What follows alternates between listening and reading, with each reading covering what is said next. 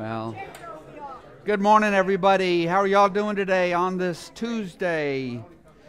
The weather's good. The air's drying out a little bit out there, right? So it's feeling better. And we are here to resume our journey through 1 Samuel. Today, we get the thrill of proving me wrong. That'll be fun.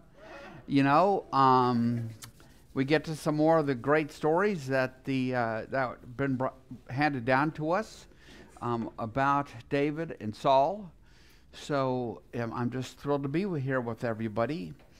So I don't really have much in the way of business or anything.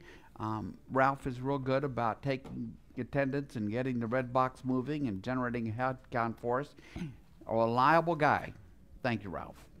And I know he hates that when I do that, but really, he's done it for many years now, and I thank him for it. So, like I said last week, we're going to be here on Tuesdays for a while until Patty and I make some actual plans and maybe go somewhere for a little bit this summer. We'll be here on Tuesdays. So, let's see. Before I get started, is there anything y'all would like to talk about before I pray and get going here? Anything at all? Stars. Game 7. Yes. They defeat the Kraken. The Kraken. The Kraken. And now they play Las Vegas. Yes, the Golden Knights of Golden something coming from Vegas, right? So anything at all? All right, well, let's pray. Gracious Lord, we are grateful to be here today, and we are grateful to be gathered in this way. We know it is your Spirit who has called us here and formed us into this fellowship that we enjoy, that I enjoy so much.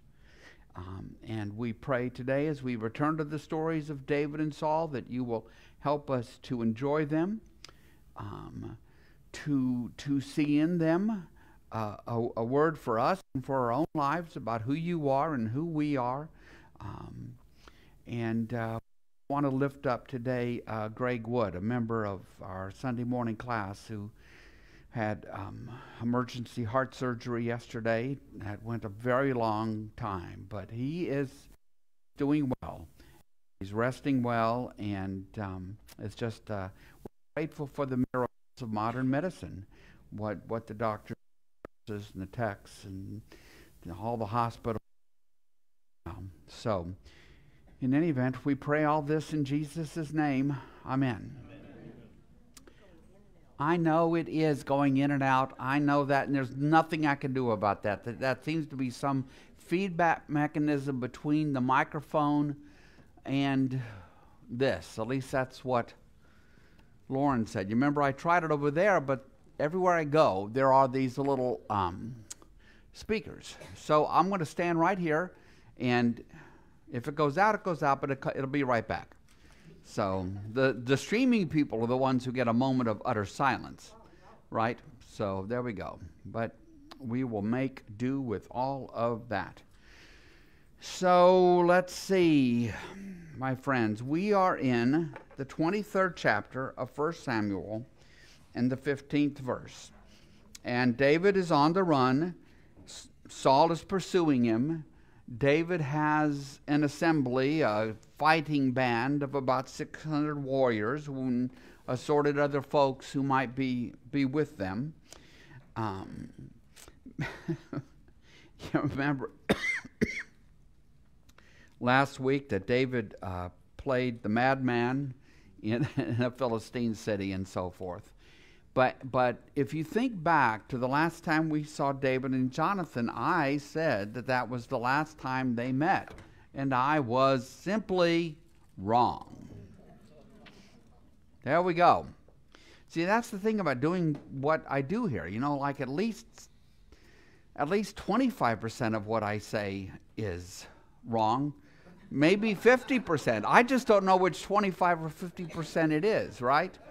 So I don't know. It's you're dealing with ancient writings from long ago and an ancient man teaching. So Yeah. So I'm going to put up this little map we've been using, just as nice and clear and plain, and we're going to come to this encounter between David and Jonathan. Yes, sir? You know the 500 men that David had. Do you think that's a threat? It says, those numbers are often a stretch. 600 is a lot to support in the wilderness. But it went from 400, when we first encountered his band of warriors, to 600. They are desperados, right?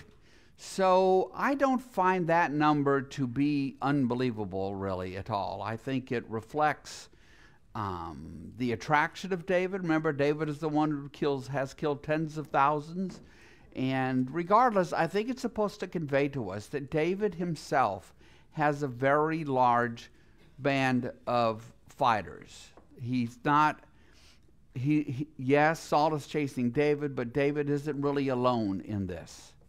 And that band of fighters will be with David for a very, very long time, even after he ascends to the throne. He will still have a inner circle of men who are his closest warriors. These are warrior cultures. The tribal chieftain is the chief warrior of the tribe.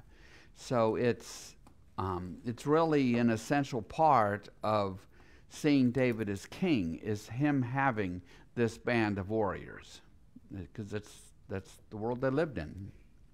Okay, good question. All your questions are good. Okay, so look at verse 15. While David was at Horesh in the desert of Ziph, okay, that's there in this Judean wilderness there, you see the little Ziph there, that Saul had come out, verse 15, chapter 23, verse 15, 23:15, okay, we cool? Am I cool? Am I know where I am? While David was at Horesh in the desert of Ziph, he learned that Saul had come out to take his life. Right? And Saul's son Jonathan went to David at Horesh and helped him find strength in God.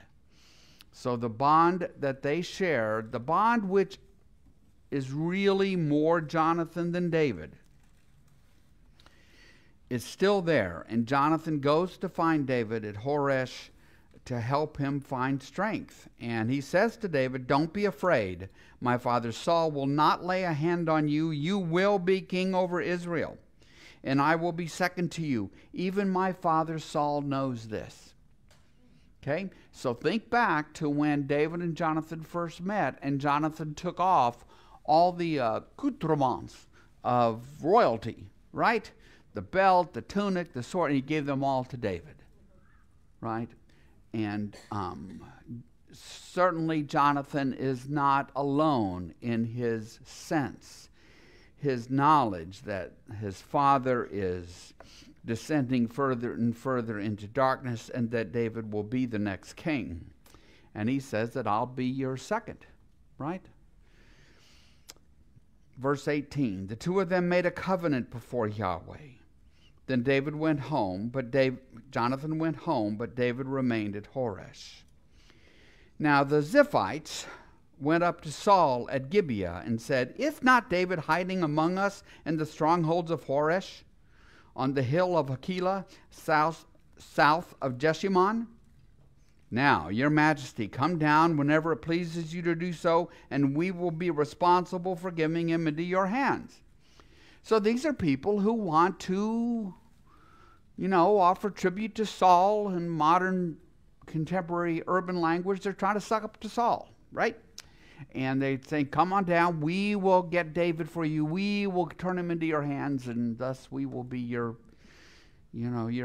favored folks." And Saul said, "The Lord bless you for your concern for me. Go and get more information. Find out where David usually goes and who has seen him there. They tell me he is very crafty." That little David, he's very crafty, That's not a compliment. Find out about all the hiding places he uses and come back to me with definite information, sure information.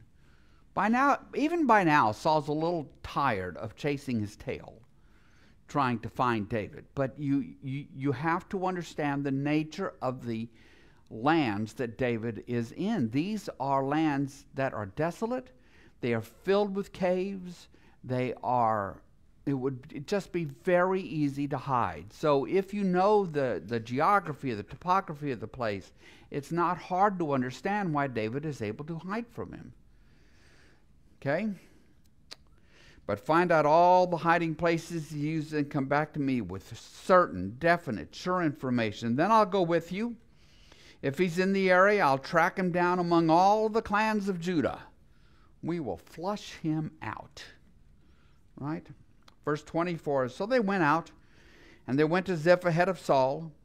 Now David and his men were in the desert of Maon. So here's, again, the geography is very small. Now he's down in this area, northwest of Masada, west of En-Gedi, a decent distance south of Jerusalem. Jerusalem is not yet Israelite. It's a Jebusite city. That's why the name is Jebus. So, David and his men were in the desert of Maon in the Arabah south of Jeshimon. Saul and his men began the search, and when David was told about it, he went down to the rock and stayed in the desert of Maon. When Saul heard this, he went into the desert of Maon in pursuit of David. He thinks he's got him cornered now. By golly, I know where he is. I'm going to go right to that same place. And so Saul was going along one side of the mountain. David and his men were on the other side, hurrying to get away from Saul. As Saul and his forces were closing in on David and his men to capture them, a messenger came to Saul saying, "Come quickly. The Philistines are raiding the land." Then Saul broke off his pursuit of David and went to meet the Philistines. That is why they call this place Selah Hamalekath. I should have looked that one up. I'm getting pretty good with names, but that one's a doozy. That looks like an Hawaiian name to me. Yeah. And so David went up from there. He went up from here. Saul is pulled away, and David went to En-Gedi. Okay? So Jonathan has met David. Jonathan has encouraged David. They've renewed their covenant. Jonathan recognizes that David will be the accepted king of Israel. And Saul is having a heck of a time tracking David down, even with the help of local people, because of the nature of the lands. Okay? All right. So any thoughts or questions? Now, what is En-Gedi? En-Gedi is an oasis. You know what an oasis is? Out in the midst of desolate desert, you find a place where there's water and trees and animals, and that's En-Gedi. I have a few photos. A couple of them came from Jim Hess when he went to Israel. This is one of the waterfalls in En-Gedi, right? We saw a bride there one time. She was getting married there. She was down in the water in her gown, and they were all gathered. It's really what makes En-Gedi such a lovely place. It is in the middle of the moonscape. Down by the Dead Sea, there's really nothing down there. Like out at Qumran, which is further north of here, it's just brown, dead. Mars. Whatever desolate place you can imagine. But a lot of caves, because there's a lot of limestone, and limestone is very porous. And even though there's not much rain, it doesn't take much rain to create openings in the porous limestone. And so this is a waterfall where, and it's just beautiful, and it's a natural place for David to go. There are several waterfalls like this at En-Gedi. This is one. Here's another one. Okay, there's animals in there. There's a little whatever that is. Got to be related to a rat, I'm guessing. Yeah, big one. Little animals like these. What do we call these? I think they call them Hyrax. Hyrax. I think that is what they are. And there are also, I couldn't find the picture. Maybe Patty's got it on her phone, but anyway. You'll see a little four-legged creature that is like a little tiny hyrax or antelope or something, actually standing on the branch, very thin branch of very thin trees. I guess they are just so light. But there's it's a lot of wildlife in Engedi. Why is there wildlife in Engedi? Because there's water there. Yeah. There's water there. And there's water not in any place around it. So it's a natural place that David would go to hide out. He would have water. There are a lot of caves that he can hide in. And so that's En-Gedi. All right? So I'll put this map back up and you can see En-Gedi. It's right. If you're driving, usually when we go to Israel, we stop at En-Gedi. We have spent much of the day at Masada, and then we make our way back up the roadway that runs along the western side of the Dead Sea, and we pull in and we stop at En-Gedi. And I really liked it because when Christians go to the Holy Land, the places we tend to go to are all New Testament places. And so I tried to design the past trips in such a way that we also get a little bit of Old Testament sense. So we go to En-Gedi. Now is one of them. And it really is, it's just kind of cool. Right, Patty? You agree with me, dear? Thank you. Okay. What's that? Hebron is. Ziph, Maon, I don't know. You know, it's one of those places you're driving around on roads and you see sometimes road signs pointing to, like Ramah and some of these. But I don't know. There's still something there, right? There's still something there. And they may even go by names similar to the names this far back. Names of places don't stay static. Names of places change over time. That's why in the Sea of Galilee is the Sea of Galilee, the Lake of Galilee, the Chinnereth Sea. It has just gone by different names over time.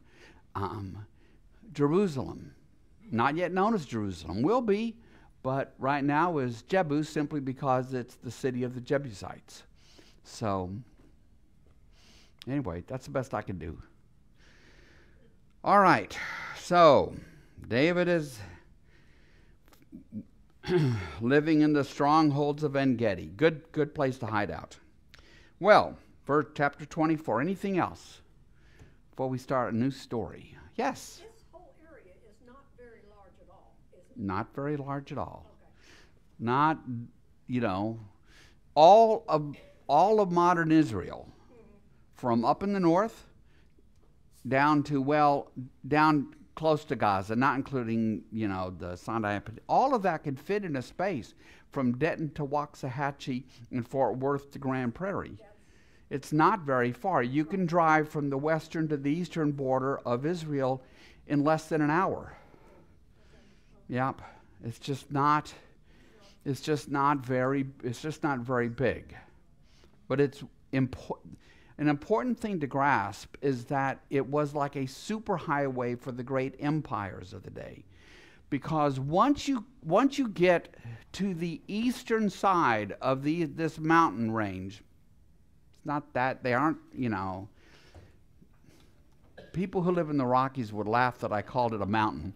But this ridge line here, the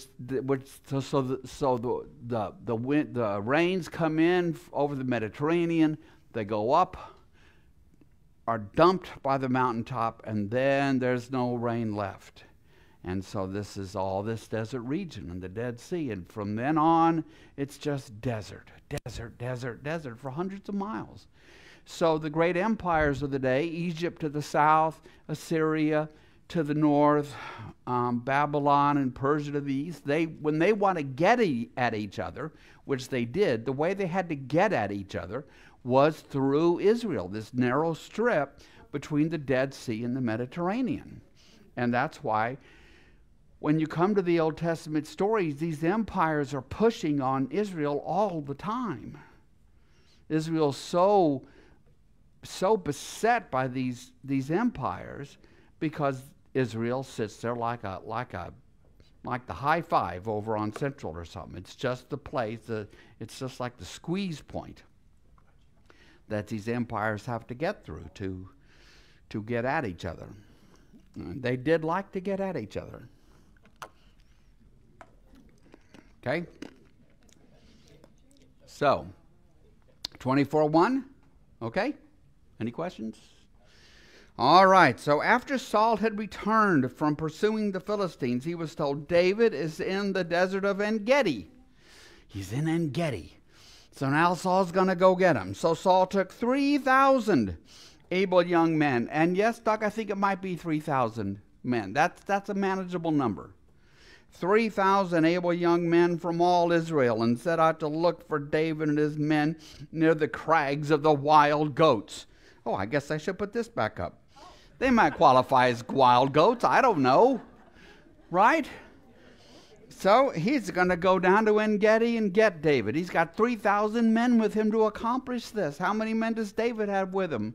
600. So Saul is a fighting force outnumbering David 5-1, which is, in my military experience, is the appropriate number to have if you're the attacking force. You'd like to have a 5-1 advantage.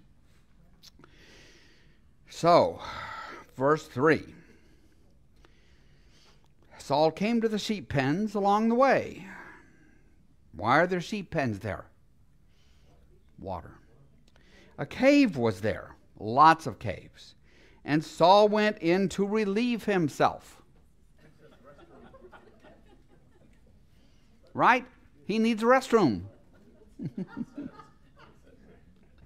Okay? We're gonna understand what we're reading here today.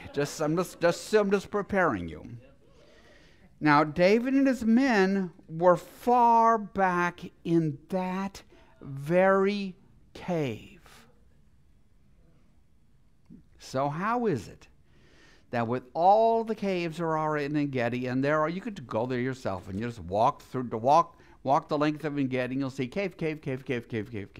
How is it that Saul goes into the one cave in which David and his men are way at the back? And Saul is ignorant of that. He doesn't know that, right? You know, it's like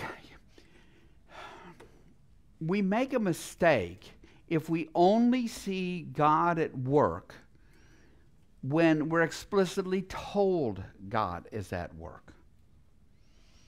The book of Esther has not a single mention of God.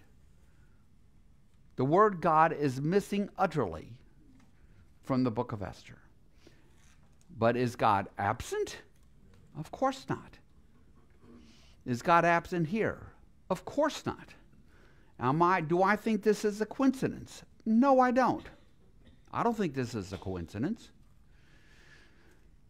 And in our world today, people, Christians, are inclined to see God at work only in what they are inclined to call miracles. And that's not the way to understand God's work in this world. Many things that people would have seen as miraculous 100 years ago, we see as commonplace today. So what happens as technology advances and medicine advances, the territory for miracles, as it were, shrinks and shrinks and shrinks. And if we only see what's called the God of the gaps, right there, we only see God in the stuff that we can't explain, we're missing most of what God does.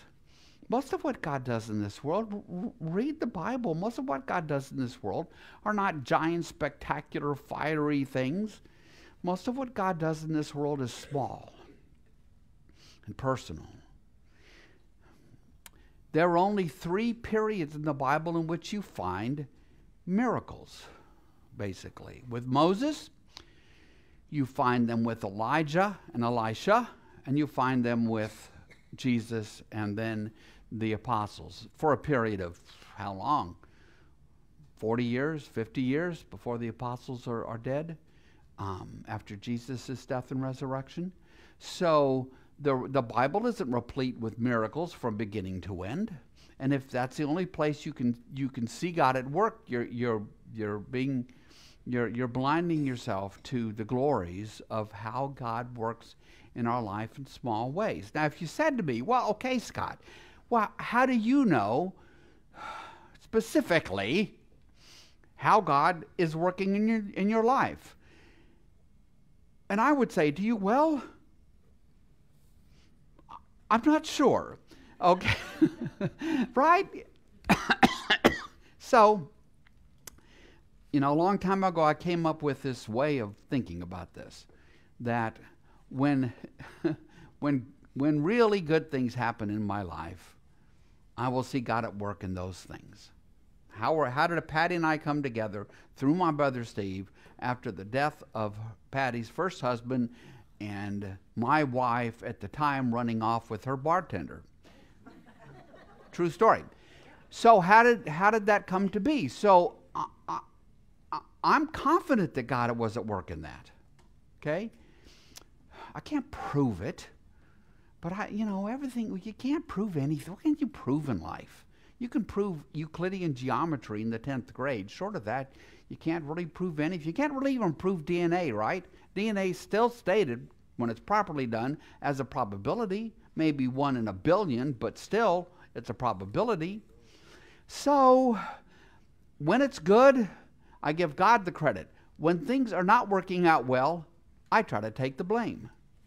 Am I always good at taking the blame for it myself? No, of course not. Most of the time I want to shift it to somebody else. But you have to try to see God at work in this world. And I would prefer to see God at work in this world too often than not enough. That's just me. So I think that, how do they end up at the same cave? I guarantee you this. The ancient Israelites who told this story over and over and over and over again did not see it as any coincidence that the two of them are in this cave. Saul coming in to relieve himself, and David hiding in the back of the cave. And of course Saul has to relieve himself. They're out there in the wilderness. There's not even porta potties out there. So David and his men were far back in the cave. I guess I should pause. Any thoughts or questions about what I just said? Well, it doesn't say all the men are in the same cave. It just says David and his men. Some men, could be some of the 600 are in that cave. It would have to be a pretty big cave. But it doesn't say all his men, just men, just his men. More, okay? So again,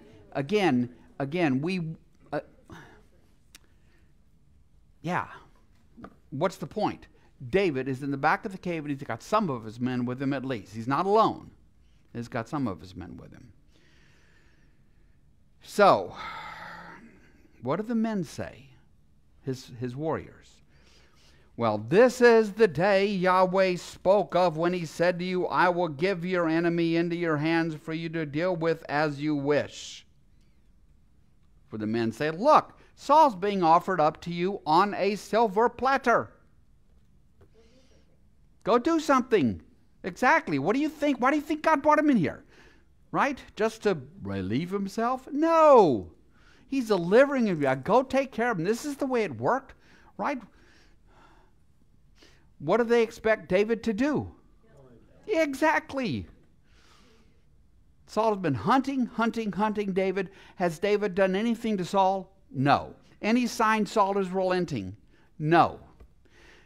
Saul's son Jonathan has sworn himself to whom? David, not Saul. So sure, David's men are saying, oh, wow, look what God has done. He's brought him into this cave right here, David. Man, oh man, can you believe it? Look what God has done. So David then crept up through the cave. It's dark and it's quiet, and Saul is occupied. Okay, now, if you're going to ask me how this story is actually working, it only makes sense if he did not just go in there for number one, but also number two. So, hey, we don't necessarily want to admit it, but we all do that. Right? So David creeps up unnoticed in the dark. Caves are dark, right? And David's being very stealthy, and he creeps up. And you know his men are so excited. They're, oh, gosh. And David has a knife with him. What do they think he's going to go do? He's going to go slit Saul's throat or something. But what does he do? He cuts a little corner off Saul's robe where Saul is laid at while he is taking care of his business. Oh, man. Afterward. Afterward, okay. So now what has happened? Well, obviously, David has crawled back to his men with a little piece of fabric. And his men would be thinking to themselves, what the heck? This is it? This grand opportunity brought to you by God himself, and you come back with this? And Saul, who hasn't realized anything has happened, right, has gotten up and cleaned himself up, however they did that, and made him, right, gone on about his day. So afterward, David was conscience-stricken for having cut off a corner of his robe. That's all he did. He didn't assault Saul. He didn't try to slit his throat or stab him in the back. He is conscience is stricken by simply having cut off a bit of Saul's robe. And he said to his men, Yahweh forbid that I should do such a thing to my master, Yahweh's anointed, or lay my hand on him, for he is the anointed of Yahweh, which is a true statement. David knows that Saul was anointed by God through Samuel to be king. And it reveals to you something of David's character, does it not? He has the opportunity to be very worldly and the rest of it, but this is God's anointed, and David is not going to harm him. He feels badly even having cut off the corner of the fabric, corner of the robe. For he is the anointed of Yahweh. And just remind yourself, there was an article about this in the Wall Street Journal, and every week there's a little religion column. This was about the anointing of Charles III in England, who, away from the cameras, was anointed in a religious sense, which is a ceremony going back hundreds of years in England. And the anointed one of Israel in Hebrew is simply Mashiach, which comes to us as Messiah. Messiah simply means the anointed one, and was a royal term. And Jesus as Messiah is King Jesus. And here Saul is the anointed one. The piece of the story, of course, that is essential to understand is that David is the anointed one also. David is king already and not yet. But David is correct. Saul is the anointed one of God. So verse 7. So with these words David sharply rebuked his men, right? And did not allow them to attack Saul. And Saul left the cave and went his way. So David in this is what? This is a virtuous act on David's part. You know, I don't have to put it in the context of the Old Testament or something, or the law of Moses. This is a virtuous act. And we humans who are made in the image of God, all of us, we have wrestled with what is virtuous. Aristotle had a lot to say about what is virtuous. And there were very, very good things that Aristotle had to say about what is virtuous. Courage, wisdom, and the rest. And I think we live in a time when, not even in a religious sense, people are just losing this sense that we need to be virtuous. And we need to teach our children the virtues and urge them to live a virtuous life. Not just to give in to whatever it is they want to do that day or whatever bit of fun or pleasure they might be seeking, but that the virtues themselves are the ways that we not only order society, they are the ways that we come to live the life that in truth everybody wants. A life that is fulfilling, a life that is satisfying. And so it's here. David rebukes his men. This would be wrong for you. I know what you want to do. You certainly pick up any textbook on geopolitics of the day, and they would tell you, yeah, you assassinate Saul, making room for David. Watch any story set in the medieval world or the ancient world about kings and so forth, Game of Thrones or something. It was how you got rid of kings. You assassinated them, you poisoned them, whatever. The story of the house of the Caesars is a story of people just getting rid of the Caesars when they felt that they needed to do that. So David rebukes his own men and allows Saul to leave the cave unharmed. Yeah. This ties in so good with Arthur's sermon regarding Peter, that, you know, he wasn't perfect and he denied Jesus, but afterwards he elevated himself and did really well. That gives us hope. Peter does some terrible things. He denies Jesus. He falls asleep in the garden. And yet, Jesus forgives him. Peter leads the folks in Jerusalem in Act 1 when the Holy Spirit comes on Peter and he has the benefit of the Holy Spirit. He rises to preach this very powerful sermon that day. We can all strive for the virtues.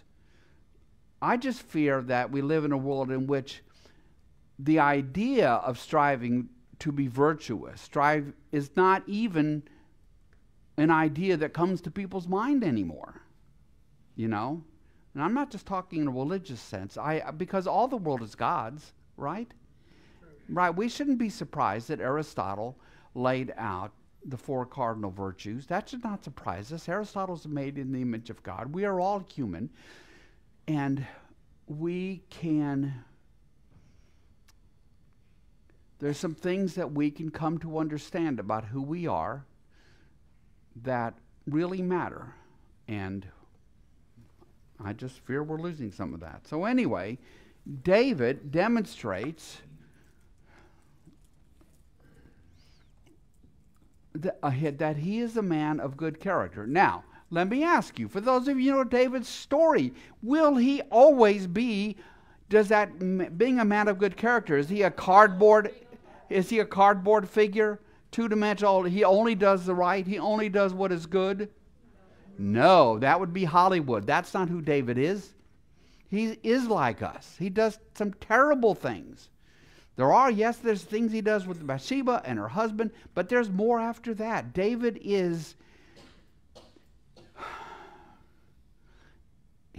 like us, but what sets him apart is his willingness to come to God in genuine repentance. Right? That's what we saw lacking in Saul. When Saul was disobedient to God, we didn't get a sense that Saul was coming to God, in deep repentance, acknowledging what he had done wrong. Okay, so now Saul has left the cave. Verse 8, then David went out of the cave, and he called out to Saul, my lord, the king. Can you imagine how surprised Saul was? I thought I had the bathroom all to myself in there. I can't get a moment's peace. No. Of course he's shocked that he's been looking for David, looking, all to no avail. Now he goes in to relieve himself, comes out of the cave, and who's shouting to him from behind him? It's David. Would he recognize David's voice? Yeah, because David's part of the royal court. David's been playing his lyre, and Saul's the one who dressed him up in the armor, he thinks, to go fight Goliath before David takes it all off. So, my lord the king, David shouts. When Saul looked behind him, David bowed down and prostrated himself with his face to the ground. That is called obeisance. O-B-E-I-S-A-N-C-E, obeisance. That is an ancient Near Eastern custom that still lives on in various varieties around the world, where a subject is acknowledging that they are the subject and the king is the king. And so sure enough, he would get down on the ground, and he would put his arms forward, and he would put his forehead to the ground, acknowledging what? That Saul is king. And then he says to Saul in verse 9, why do you listen when men say, David is bent on harming you? This day you may have seen with your own eyes how Yahweh delivered you into my hands in the cave. You were there for the taking, Saul. You were there for the taking. You were exposed. You couldn't have defended yourself. You had taken all that stuff off to take care of your business. Right? That's why that stuff that is part of the central part of the story. Saul was utterly exposed. Right? Yes, Patty, literally, yes. No, thank you, Patty. Verse 10, this day you have seen with your own eyes how Yahweh delivered you into my hands in the cave. Some urged me to kill you, but I spared you. I said, I will not lay my hand on my Lord because he is Yahweh's anointed. See my father? By that he's not father in a genealogical sense, but this is his king. See my father, look at this piece of your robe in my hands. I cut off the corner of your robe, but I did not kill you. See that there is nothing in my hand to indicate that I am guilty of wrongdoing or rebellion. I have not wronged you, but you are hunting me down to take my life. May Yahweh judge between you and me, and may Yahweh avenge the wrongs you have done to me, but my hand will not touch you. As the old saying goes, from evildoers come evil deeds, so my hand will not touch you. David does not want to be an evil doer, doing evil deeds. And so this is a big moment in the book of Samuel, I think, when David forswears the opportunity to get rid of Saul and instead comes to Saul and says, look what I could have done, but I didn't. What have I done to you? Do you think Saul is going to be ready to make up with David and they'll all be forgiven and all that kind of thing? Nah. Saul is too deep into his spiritual darkness for that.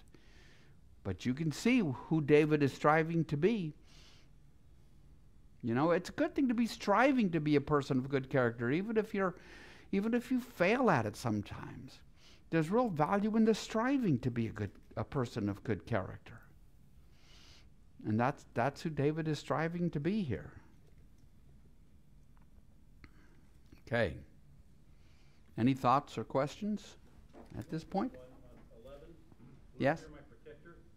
The fact that he's saying my protector, I think, is a good argument towards Saul about don't hurt me, or respect to him to weaken his mind from a standpoint of I've done all these things, haven't hurt you, give me a break. but he's showing out respect, might protect. He is showing a lot of respect to Saul. He's showing a lot of respect to Saul. So Saul's going, I'm not going to hurt this guy. Well, I'm his protector. yeah. Well, you would think, but what's going to happen is Saul is not going to give up the chase. I know that. Yeah. Yeah. Yeah. Yes. Don't you think when David was prostrate on the ground, Saul didn't have the idea that, oh, this is my chance, and he didn't do anything? No, that's an option. Well, we don't know. We don't know how far. We don't know how far David was from Saul, right? So, since we don't have a hint of that in the text, I'm guessing, this is just my guess, that David was smart enough to be far enough from Saul that Saul couldn't turn around and quickly, well, you were foolish. Boom, you're dead. Yes. In the cave, yes, in the cave. He crawled all the way up there, but Saul, I don't know. Saul was occupied. Maybe, I don't know. Maybe Saul's having troubles. I don't know. But the idea is that David, yeah, okay, so all right, so let's think about this. All right, I didn't start this. So Saul goes into the cave. Now, what is he wearing when he goes into the cave? King stuff. He's wearing king stuff, which is a decent amount of stuff. He's got belts, he's got swords, he's got tunics, he's got the symbols of kingship with him, and he takes that stuff off, including his robe, and he lays it down, and then he goes and takes care of business. Because that's how it would be. So David didn't necessarily have to crawl right up next to Saul in order to reach his robe. Because I think Saul probably took all that off. I don't know, though. Really, I don't. I've never done what Saul did. Okay, so, all right. Okay, so verse 14. This is going on. David's going on. Against whom has the king of Israel come out? Who are you pursuing? A dead dog? A flea? May Yahweh be our judge and decide between us. May he consider my cause and uphold it. May he vindicate me by delivering me from your hand.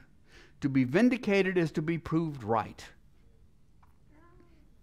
Jeremiah was vindicated when he called God's judgment down on the temple about 40 years before it was destroyed by the Babylonians. He was vindicated by the Babylonian destruction because that's what he had said would happen. Jesus is vindicated by his judgment called down on the temple when he goes into the temple of the last week of his life on earth and turns the table over in the temple courtyards and invokes the words of Jeremiah. And sure enough, about 40 years later, the temple in Jerusalem was destroyed by the Romans. That's Jesus' vindication. So David wants to be vindicated in this confrontation by being shown to be in the right, which will be shown by God delivering, protecting David from Saul. That's what he means by delivering me from your hand. Okay? Well, when David finished saying this, Saul asked, "Is that your voice, David, my son?" And he wept aloud. Wow. See, he doesn't really, in this moment, he doesn't have revenge on his mind. He wept aloud. He says, "You are more righteous than I." Righteous is simply a word that means doing what is right. And from whom do we learn what is right? Jesus, God, not ourselves. We are not good arbiters of right and wrong. At the end of the book of Judges, everyone did what was right in their own eyes. And it's a condemnation of Israel, that they were no longer striving to do what was right in God's eyes. They were doing what was right in their own eyes. So Saul is weeping, and he says, "You are more righteous than I. You have treated me well, but I have treated you badly. You have just now told me about the good you did to me. The Lord delivered me into your hands, but you did not kill me." It's shocking that that happened. It's shocking that Saul was right there, and David had every opportunity to do what would happen 99.9999% of the time in the ancient world, and David did not take advantage of it. He let it go. And he rebuked his men for wanting to take advantage of it. Verse 19. When a man finds his enemy, does he let him get away unharmed? David does here. That's not the world's way. But it's God's way.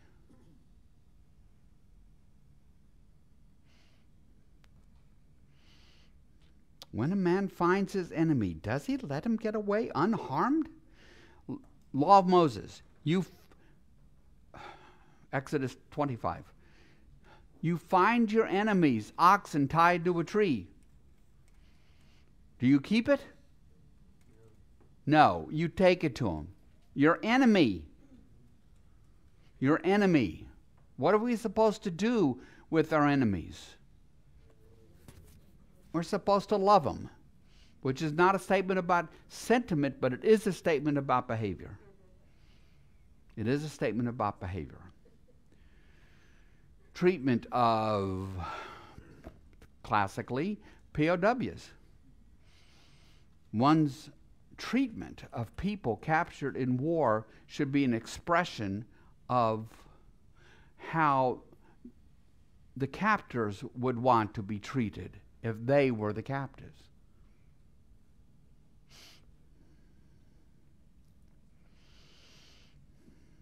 Verse 19, when a man finds his enemy, does he let him get away unharmed? May Yahweh reward you well for the way you treated me today. I know that you will surely be king, and that the kingdom of Israel will be established in your hands. Now swear to me by Yahweh that you will not kill off my descendants or wipe out my name from my father's family. So what do we have here? Who else asked this of David? Who else asked the same thing of David? Jonathan did. Jonathan asked the same thing of David. Jonathan said, I know you will be king, but when that day comes, please, please, please protect my family. And now Saul is saying, please, please, please protect my family, because in this world, kings' families were often murdered when the king died. If there was question about succession, or there were rivals for the throne, the families were killed, because the families would supply future claimants to the throne, or people who might try to lead rebellion because the throne was stolen from their father. David is not the proper worldly successor to Saul. Who is the proper worldly successor to Saul? And who is the proper worldly successor to Jonathan? His firstborn son. Primogeniture was worked then, has worked, it's how it was done for many, many centuries. So, now, this is not a recommendation. Okay, this is not a television recommendation. But Patty and I have been watching House of Dragon, which is the prequel to Game of Thrones. And it is basically set in the medieval world. Okay, not the medieval world of planet Earth, other medieval world. Okay, but it's completely medieval. And in it, there is a lot of struggle for the throne. And what are people concerned about? having sons murdered because they would pose a threat to whoever does take the throne. It was the way the world worked. Herod killed his own sons. He was so scared of people wanting to take his throne away. He murdered a wife of his. He was so scared of having taken his throne away. It was a nasty, nasty, evil way to be. But it is the way that it was. And so what Saul is asking, what Jonathan is asking, is completely understandable. And you need to remember it because it's actually going to be really important a ways down the road. So when these promises come up, you need to kind of file them away in your brain because they're going to be really important when we get further down the road. Okay? So, thoughts, questions? Like I said, not a television recommendation. It's pretty rough. But I like it. So, all right. Yes? Is Jon Snow in it? No, it's set about 200 years before. So Jon Snow is just out there in the beautiful future, right, Jan? Yes. Cute little Jon Snow, yes. Oh, boy. You guys crack me up.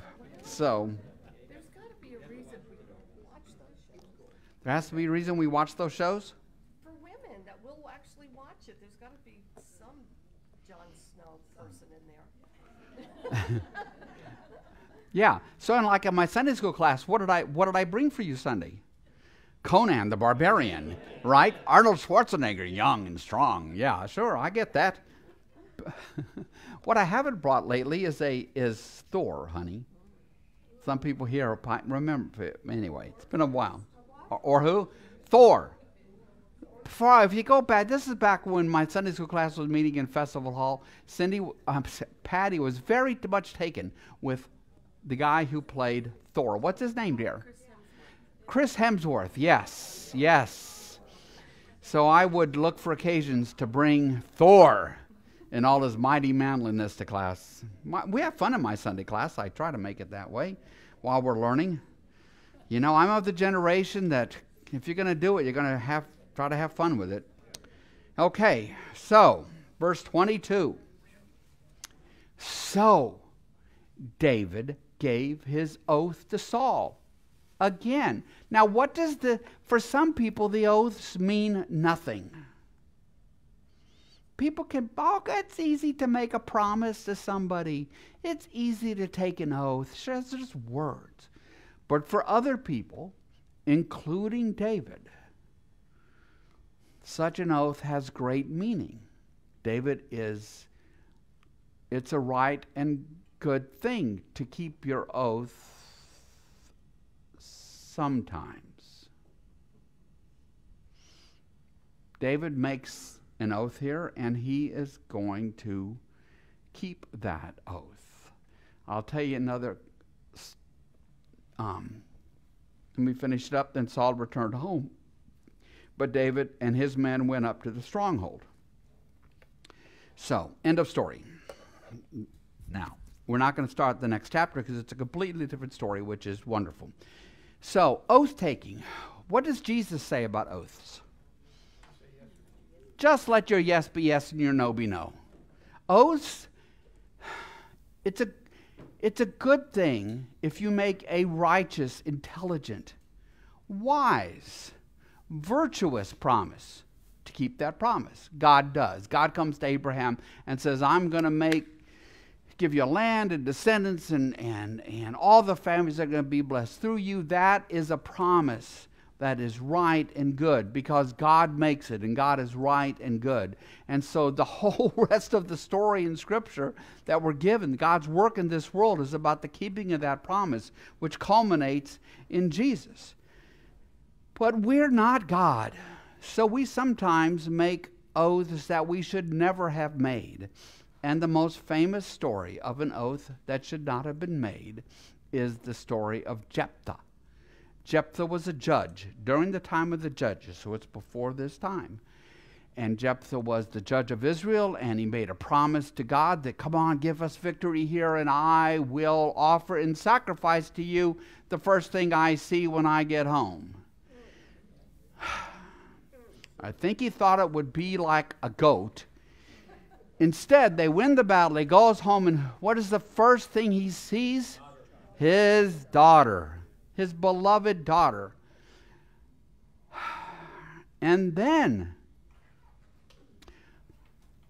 she says to her father, okay, let me go away with my friends for a couple of months, and we are going to, live life and mourn my virginity because I will never marry and all this kind of stuff.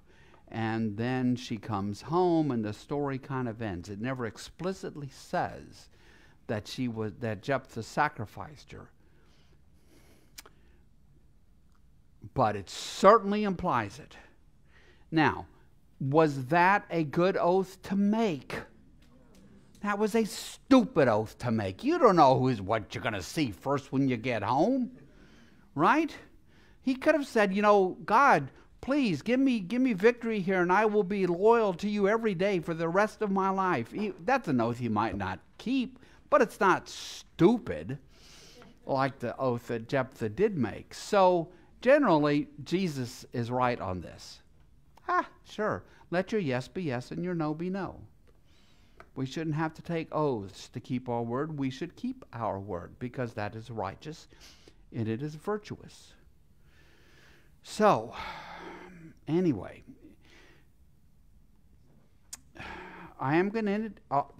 I can take questions. I just have a meeting that started at noon upstairs. And I don't want to start chapter 25 because it's another great story.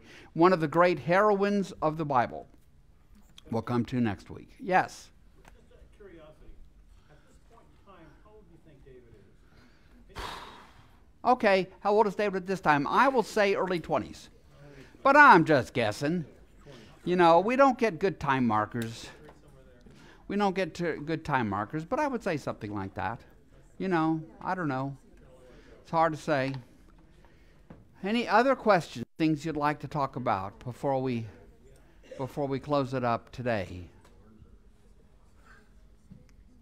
Andy?